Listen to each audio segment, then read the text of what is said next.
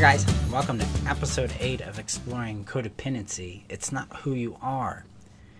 This week we're going to talk about, or on this episode we're going to talk about loneliness. And there's two types of loneliness that people emerging out of codependency face. And the first one is called pathological loneliness. This is an internalized state of self-isolation. It deals with the attachment problem we talked about a few episodes ago, along with the profound impact that isolation emotionally, mentally, physically, and spiritually create for us. So, pathological loneliness is the internalized sense that I am truly alone. Like there is nobody else within me, with me.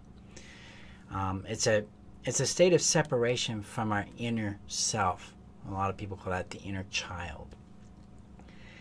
Reunifying that connection restores a sense of belonging within us that brings a warmth and a comfort and a centering back to us. Because, fundamentally, codependency is about living life through somebody else's eyes in order to get love, right? Because it's a coping mechanism for love neglect. We automatically do that by associating our identity through someone else's eyes.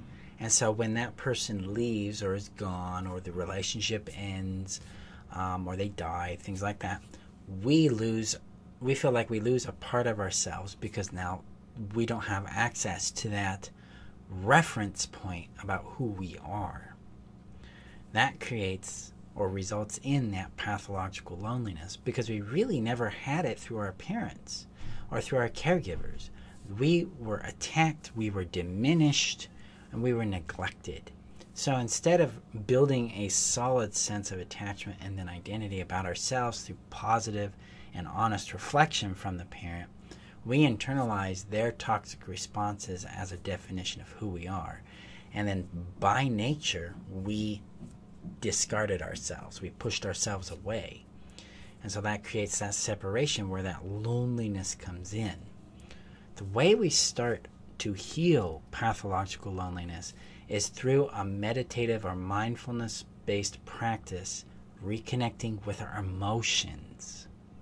Because the inner self, its language is going to be emotions. It's going to be the sensations in our body. Reconnecting with that with love, or at least at a minimum honesty and non-judgment, allows us to start to fill in that space of loneliness. Okay? So we've got this internalized loneliness beginning to heal. Now we're going to deal with what's called relational or situational loneliness.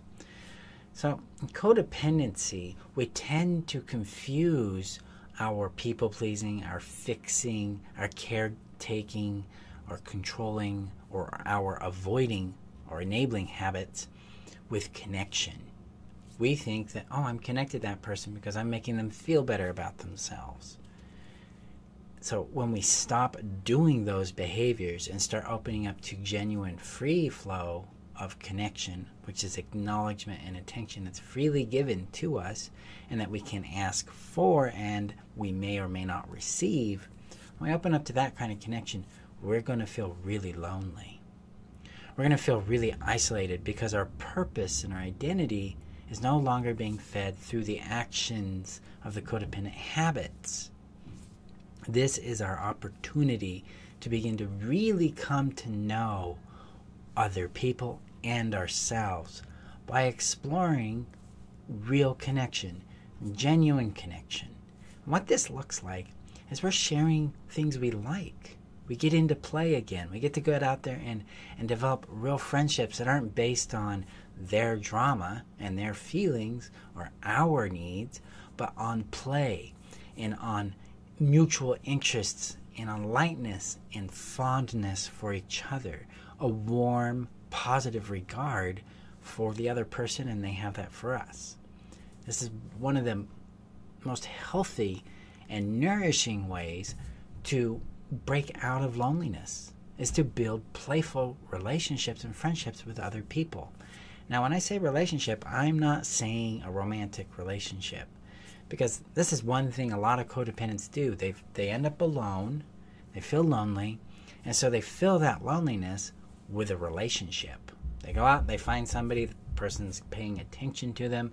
Well, we're feeling love bond, we're feeling great, everything's good. Now we give up ourselves to invest into them, but the loneliness is gone.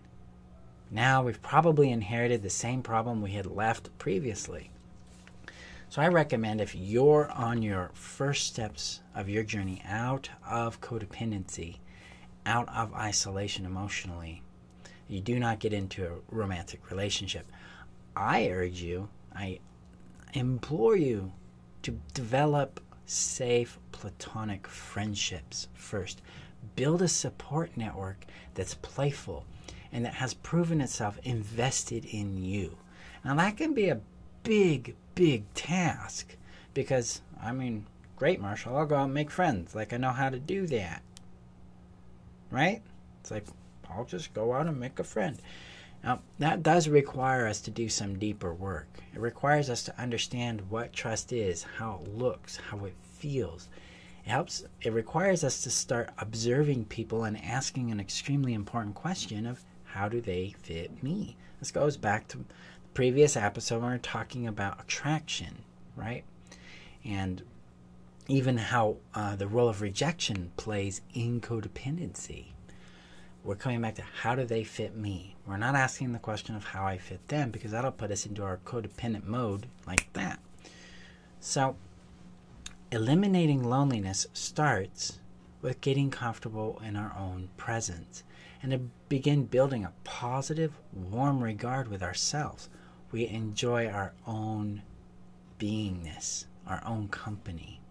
And then we expand from there to build healthy, playful relationships and friendships with other people. That becomes our primary circle of interaction. These are people we can rely on for support, but we have a dominance towards play and interesting things and platonic involvement. And as we build into those relationships and we learn how they work and we build close platonic bonds with other individuals, then we can start looking at the world of romantic relationships. We can address the aspects of building a strong, fundamental coupleship with another individual. But it all starts with us first. We've got to come to terms with the emotions we have, reconnect with them using whatever processes you might use. I use a mindfulness-based set of tools that involve regulation, holding, meditation, compassion, and then love, praise, and appreciation for who we are and for our emotions. So, and then we can reconnect with other people, build friendships out, and launch into the world from a place of love for ourselves. So, if you've got questions about this, just reach out to me. Now, if you're ready to make the leap from codependency to thriving, just click the link below for the foundation course and get enrolled today. It'll set you up with everything you need to be able to work this out, to go deep, to eliminate your resistance to loneliness, and then build a container in which to hold for loneliness. You make space for it, and then you get to discover who you are beyond that and build radical friendships that you can rely on and that they can rely on you, rather than for what you do, but for who you are. Okay? So that's just one aspect of foundation. It takes you through eliminating the fear of rejection, healing the narcissistic abuse, understanding who you are beyond the codependent habits, helps you reconnect with your innate power, your personal autonomy, your ability to discover and change the world. And it blossoms you into knowing who you are. It gives you the tools to manage your emotions, how to regulate anxiety, how to move through depression, how to embrace joy and happiness, and how to move through difficulty. It's a powerful course, and that's just a portion of it. So it also teaches you your boundaries, how to execute them, how to choose yourself first, how to know what you want. That's a biggie. How to say no and not feel guilty about it. How to handle other people's disappointment and not have to change yourself or feel guilty or shame about it. It's just another aspect of that program. Additionally, There's a link below to the compassion meditation that is a part of the foundation. I want to see what it does for you. It's a powerful tool that will help you begin to feel and integrate more compassion in how you respond to you. So I invite you to click on those things. If you have questions, just post them below. And we'll see you in the next episode, guys. Thank you. Bye-bye.